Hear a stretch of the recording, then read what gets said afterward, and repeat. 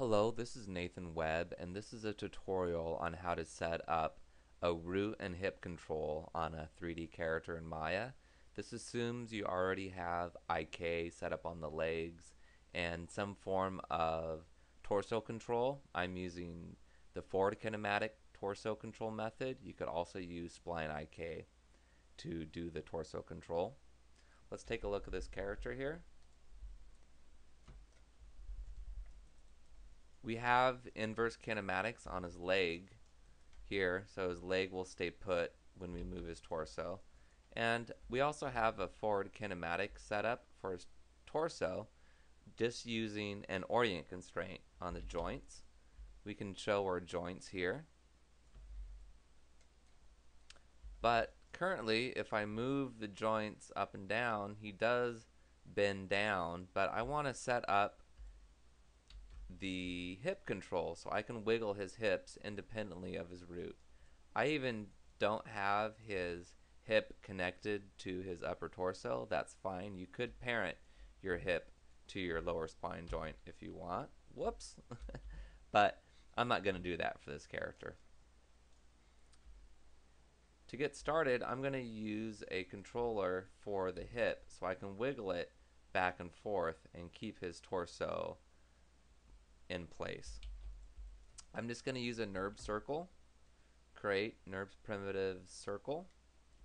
Just draw it on the ground here. Move it on up to where his hip is. I'll take out the X and Z translation and I'm going to snap it. I'll hold down the V button as in Victor and snap it to his hip, and I'm going to scale it down so it kind of fits his hip. I'm going to call that hip control.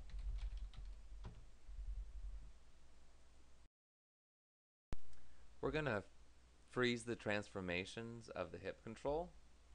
Once you have it set to the size you want, go to Modify, Freeze Transformations. Now our translation is 0 and our scale is 1. We're going to do 3 main steps to get our hip control to work. We're going to orient constrain the hip joint to the hip controller.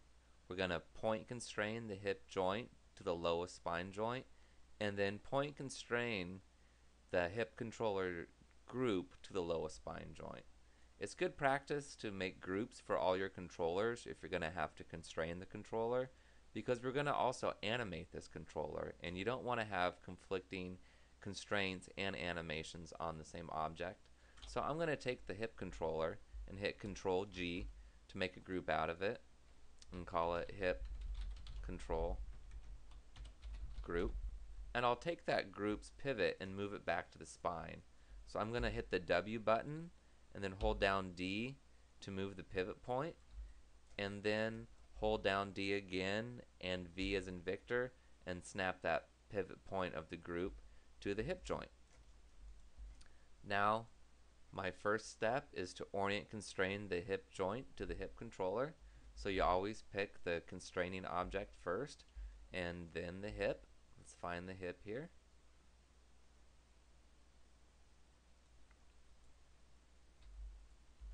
There we go. Go to Constrain, Orient. Whoops, we forgot to turn on Maintain Offset. So we go to Orient and hit Maintain Offset and hit Apply. There we go. So now when I rotate the hip controller, the hip moves.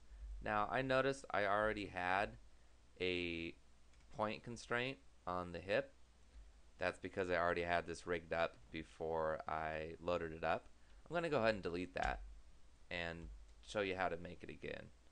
So I'm going to have the second step here. I'm going to point constrain the hip joint to the lowest spine joint.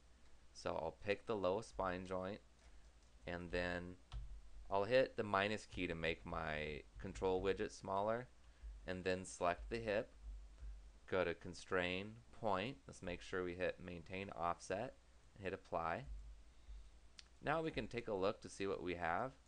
If I move the root controller or his lower spine controller, his hip moves back and forth, but when I rotate, the root controller, his hip doesn't rotate. We want to keep our pelvic region static when we rotate our upper body, and then we can independently rotate this. The final thing we need to do is to get the hip controller to follow the low spine joint, because when I move my global controller or my root controller, the hip controller doesn't follow along with it. We don't want to leave controllers behind. So I'm going to take my lowest spine joint, which is spine 1, and then I'll control select the hip control group and go to constrain and point. Now when I move my root control, my hip control follows it. I can still independently wiggle my hips around, and let's see what happens when I rotate it. When I rotate it, my hip group doesn't move at all. So that is how we can set up a simple setup to animate your character's hips independently of the root controller. Thank you for watching.